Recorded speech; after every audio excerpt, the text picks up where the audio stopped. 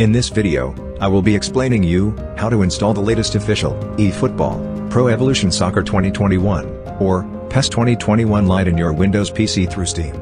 For those who don't know about Steam, in simple words, it can be called a store for PC games, just like Google Play Store and Android Mobile. So, let's see how to install Steam. In our Windows PC, never download Steam from some unofficial sources. To avoid getting virus to your PC, open your Google Chrome browser, or any other browser, and search, download Steam. You will get the link to their official site, from which, you can download the setup directly. If you are using Google search, just do as I am doing. This is how their official site looks like. Press Install Steam, to download the setup. Then open the setup, and complete the installation. I hope you can do it, and so I am going to skip that part. So, after installation gets complete, click Finish.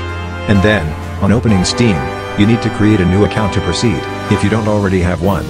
It's completely free and so just create one. Now, log in using your account. Once you open the Steam window, navigate to Store. You will see something like this.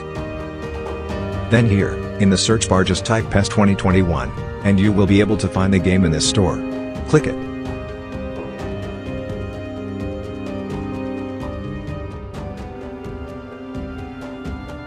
Here, if you scroll down you can see multiple versions. The full version is paid, but the Lite version is free. If you want the full version, you may pay and buy it. Or just simply go ahead with the Lite version. There will be the Install Game button available near the Lite version here. On pressing it you get something like this. Just proceed as I am doing.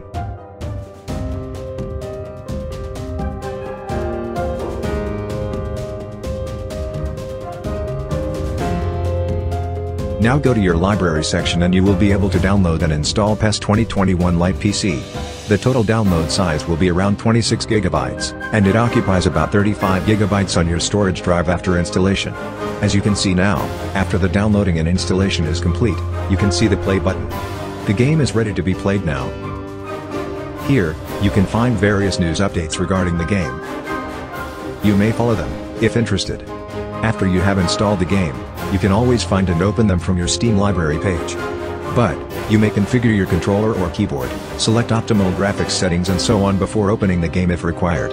If you want tutorials regarding them, do subscribe and stay tuned. I will explain the differences of PES 2021 Lite in full version, and do comparison of PES 2019, 2020 and 2021 Lite, in future videos if possible. Hence do subscribe, so that you don't miss them.